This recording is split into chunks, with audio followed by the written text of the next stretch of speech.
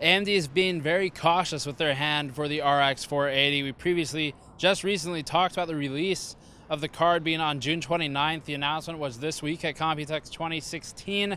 They're being pretty cautious about their market positioning for Polaris 10, which we're going to talk about here. Before that, all of this coverage is brought to you by Rosewell and their new Cullinan case with tempered glass side panels.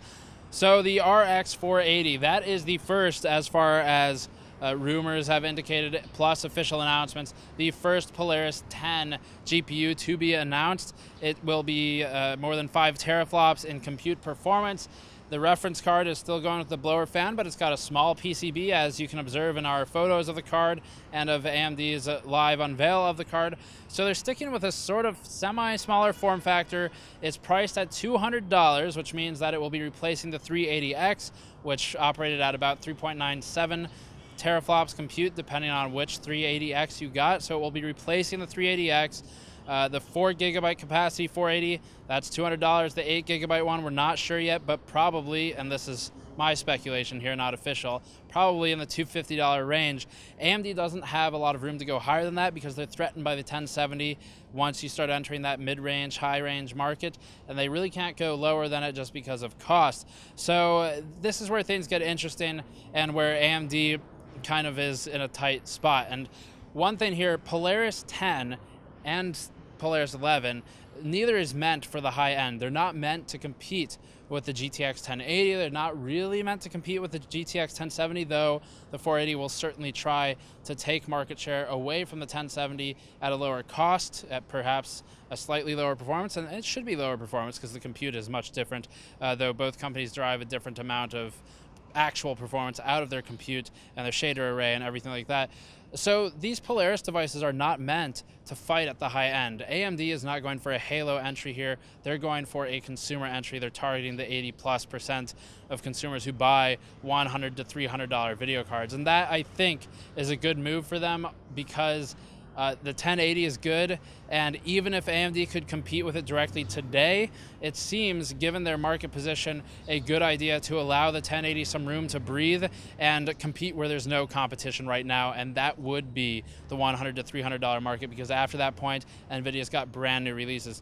So then the 1060 becomes a concern, but we'll come back to that in a moment. As far as the RX480, its positioning as a 4 gigabyte card at $200 seems okay. $250 at 8 gigabytes seems okay.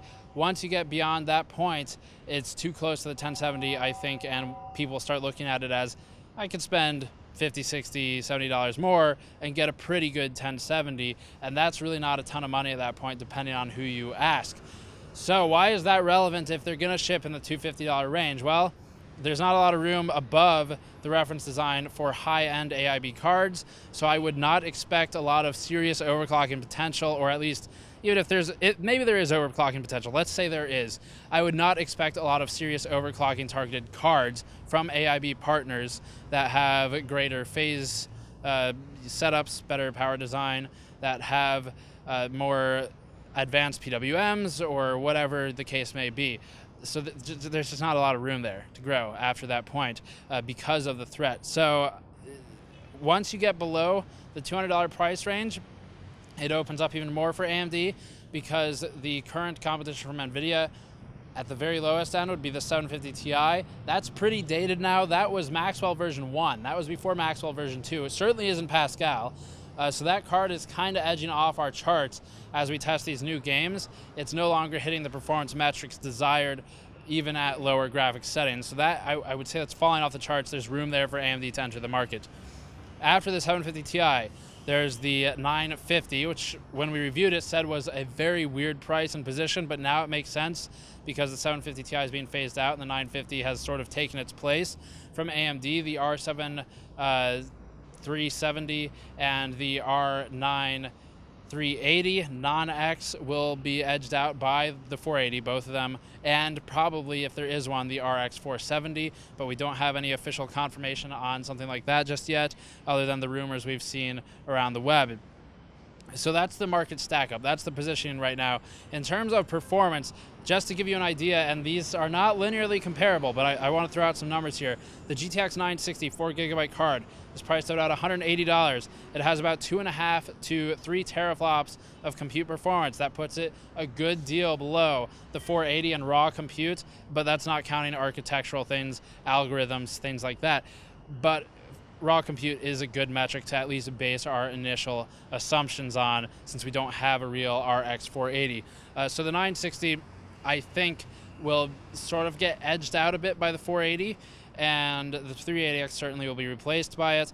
Then there's the 970. The 970 performs more comparably to the higher range cards. It will be, of course, replaced by the 1070, but the reason I mention it is because of all the used models that'll be hitting the market, and because of all the sales on the new models that are being dumped very briefly by the retailers before the usual video card price spike at EOL, because they're trying to get those people who thought they were going to buy 2 cards or SLI or whatever at the end of life and gouge the extra couple bucks that the retailers can at the end of that.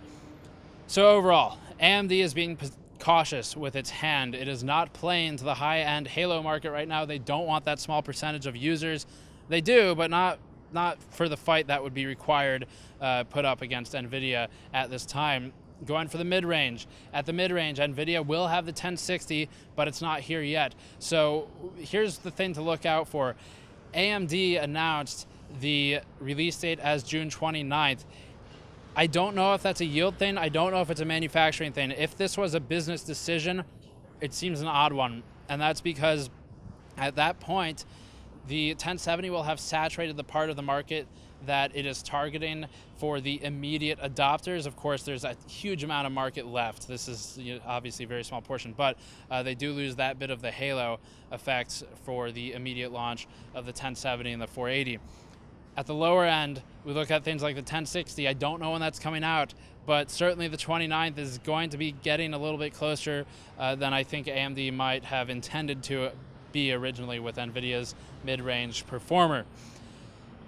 In terms of the long-term prospects, Vega will be shipping with HBM2 in theory at some point. I don't know that HBM2 is really what AMD needs to get the edge that they want with these high-end cards like the 490 or whatever it may be. Maybe it's the 480X. I don't know the name of it. None of us really do.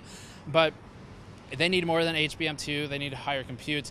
AMD has a good handle on async right now with the physical hardware on the die. NVIDIA's taken the algorithm approach to async compute. So they're in a good position there. DX11 still huge. AMD's DX11 performance is so low that the gains to DX12, although large, are still putting them in some ways below or at parity with NVIDIA. So it's a very big fight for them to take. The 480 is a good place to start in the $200, $250 markets. I think after that point, AMD will need to look into the even lower markets, so that'd be $100 to $200, so that they can try and edge out the remaining NVIDIA low-end chips before the Pascal chips come. So a very sort of haphazard, quick, chaotically organized thoughts on the new AMD launch and the competition against Pascal. This is obviously, we're still in Taipei here. We haven't had a good chance to really dig in deep with the technical details, but we'll be doing that as launch approaches, so do stay tuned for more information on that. So as always, thank you for watching. Patreon link in the post video. If you have thoughts on this, because none of us really have super hard data just yet, leave a comment below, start a discussion, hopefully a civil one, and talk about what your thoughts are for positioning and AMD's market strategy here. Thanks for watching. I'll see you all next time.